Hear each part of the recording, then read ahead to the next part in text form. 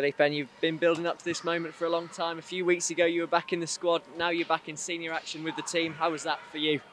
I was waiting this time a long time ago. It's tough to be out of the squad, to see my teammates playing, and I couldn't help them. But now I'm really happy. I'm here to help the team, and just looking forward to get 3 points in the next game. Coming on at half-time, never an easy position to be in. How do you feel you did? You looked to get up to pace pretty quickly. Yeah, it's not that easy to come in the halftime, but I was ready. I was building my fitness in the week, so I was feeling alright, feeling confident.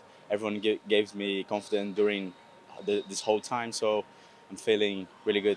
I know you've played under 23s football, a couple of times earlier last year, but being back in front of the fans today, it must have been nice to feel that atmosphere again. Absolutely, yeah. The fans always make difference. Yeah, it's an extra push for us. So it was nice to see them, and I hope that we can see much more times them here. And unfortunately, Derby are fighting for their lives, and it's a real shame it ended the way it did. I imagine there's some very disappointed faces in the dressing room. Yeah, it is. Because we did good first half. We started well the second half. We get the second goal, so it's tough. But we are going to work on this kind of stuff in the week to correct some things that we did wrong.